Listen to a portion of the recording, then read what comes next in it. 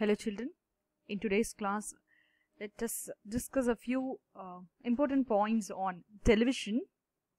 Let me begin by giving the growth or origin of television first. See, by definition, television broadcasting is the transmission of visual images generally with accompanying sound in the form of electromagnetic waves that when received can be reconverted into visual images. That is on January 23rd, that is in 1926, John Logie Baird of Scotland gave the world's first public demonstration of a mechanical television apparatus to the members of the Royal Institution at his laboratory. Actually, those were the images of living human faces. However, it took further 8 years for the beginning of practically feasible television broadcasting. Between 1935 and 1938, the Nazi government under Adolf Hitler in Germany operated the world's first regular television service with the propaganda broadcast to specially equipped theaters. So it was after the end of World War II in 1946 that commercial television came into being in the United States. So television started in India. So that is, as I said, it was after only World War II that commercial television came into being in the United States. And let us see when it came into India. So television started in India on an experimental basis on September 15, 1959 with a limited transmission on 3 days a week. So the purpose was educational. The scope of programs was restricted to educational broadcasts for a limited area around New Delhi. So television at this initial phase was not considered to be a medium of entertainment but primarily an educational tool. So it was used only as an educational tool in the beginning period. Regular broadcasting of television programs began in India only in the year 1965. The period between 1972 and 1982 saw the rapid expansion of television. So in 1976, television broadcasting was delinked from All India Radio and was put under an independent organization called Doordarshan, which we have today. And it switched over to color transmission on August 15, 1982. That is Peter Goldmark. Actually, he is the one who introduced the color television system. Peter Goldmark. So he is the one who introduced color television system. And his system produced color pictures by giving a red, blue, green wheel spin in front of a cathode ray tube. So in 1948, cable television is introduced in Pennsylvania as a means of bringing television to rural areas. So cable television is the process of sending TV signals to subscribers through wires or fiber optic cables. So in 1950s, television actually gained widespread acceptance in the United States and also in some European countries. But television, it saw a rapid growth in India only between the years, that is between 1972 and 1982. So a number of foreign as well as private domestic television channels have been established. So in the country after 1990s. So private television channels in various languages dominate the television broadcasting industry today. This is what we see today. And the television is one of the, as you know, most popular inventions of the last century. And every day we spend hours with television. And it is a reality that we cannot imagine a day without television consumption, right? So imagination of the world is formed with television. So we can't even imagine a day without television, or now we can say you cannot live even a day without your mobile phone. So the new gadget which we have in hand now. So we can say that we cannot live without that mobile phone, right?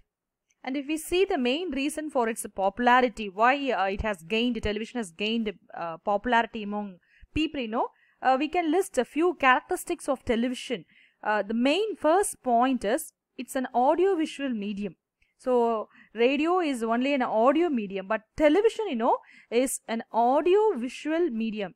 Meaning is it carries moving pictures and also sound. And if you see the next important point or the characteristic of television is, it's a live medium. So with these magical features of television, it enables the viewers to view the events anywhere in the world while live, while sitting in our drawing room. For example, cricket match or any programs. So just we sit in our drawing room and we can watch those programs live. And the next important point is it is a domestic medium. Television is a domestic medium. See, film is also an audio-visual medium. We say that television is an audio-visual medium. Similarly, film is also an audio-visual medium, but it is not live. Film is not live. And for watching films, we have to go to theater, or we have to download the movie. Most of us watch television in home environment because this medium is conceived to be so. So it is called a domestic medium. Television is called a domestic medium. And also it's a popular medium because literacy is not a barrier in watching television, while newspaper reading requires literacy, as we all know. So any illiterate can get information and entertainment from television. So in that sense, it is really a popular medium. Any type of people can use. And it is a transitory medium. That is, you can read today's newspaper in the evening or in the morning. But television programs are to be watched while they are telecast. So television has not archival facility. So it is called a transitory medium. So television is a transitory medium. Radio has also the same characteristics. And it's good for documentary information. Like, any other medium, television can also be used for information dissemination.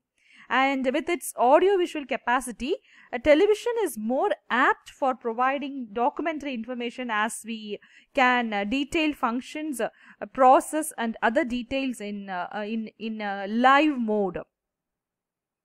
And this is SITE. Popularly it is known as SITE. I believe some of you will be knowing this term, SITE, that is Satellite Instructional Television Experiment. And that is in the year 1975. Actually, Doordarshan launched this program, Satellite Instructional Television Experiment, SITE. And this SITE program was one of the most ambitious experiments in television history. Experiments in television history. That is, Doordarshan used the ATS-6 satellite to beam farm, health and hygiene and family planning programs, that is 4 hours each day, to 2,400 villages in rural India. So this was a great success, great hit. The SITE was also used to telecast entertainment programs consisting chiefly of rural art, music and dance. People watched SITE programs in communal areas where TV sets were specifically set up for viewing purposes. And SITE opened up the possibility of connecting people in far and unreachable corners of the country through the magic of satellite communication. And next important topic is Prasar Bharati. That is on September 22, 1997, the Prasar Bharati board was formed, granting autonomy to Doordarshan and All India Radio. So this was formed to grant autonomy to Doordarshan and All India Radio. And the main functions of Prasar Bharati are to organize and conduct public service broadcasting, to ensure a balanced development of radio and television broadcasting, and to establish a system of gathering news for radio and television. So these are the main functions of Prasar Bharati. So please listen carefully. So first is to organize and conduct public service broadcasting. Second is to ensure a balanced development and to establish a system of gathering news for both radio and television. Next, to conduct or commission programs, that is audience research, market or technical services. And to purchase or acquire programs and rights or privileges in respect of sports or other events, films, serials, etc.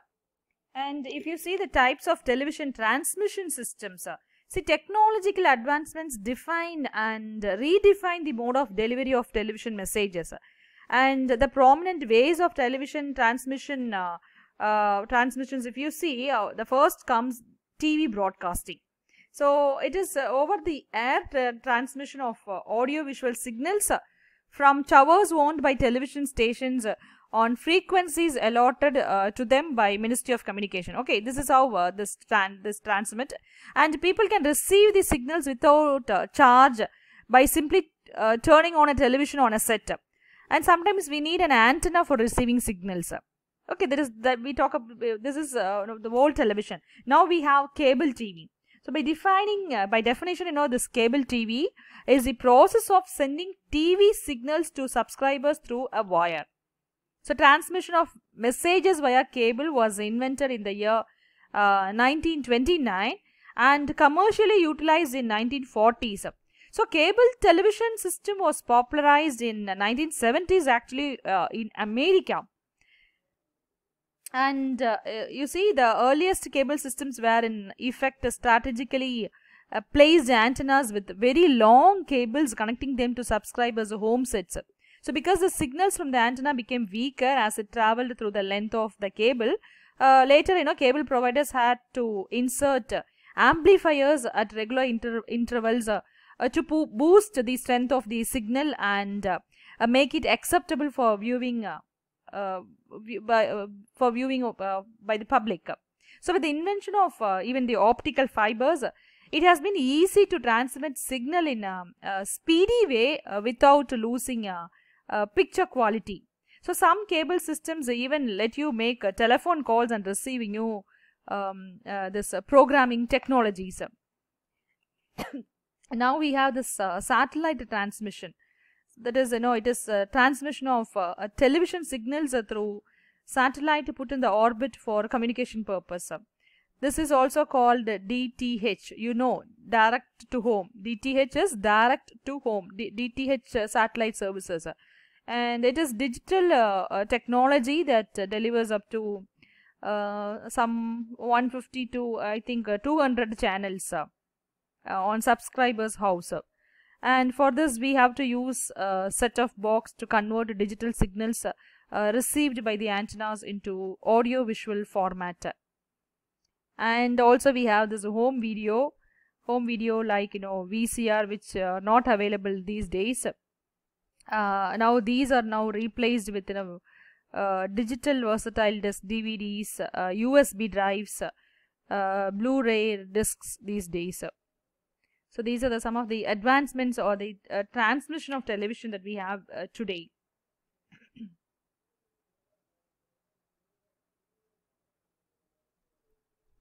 So this is the house, Prasar Bharati house. And this is all for the day. Meet you next class. Thank you.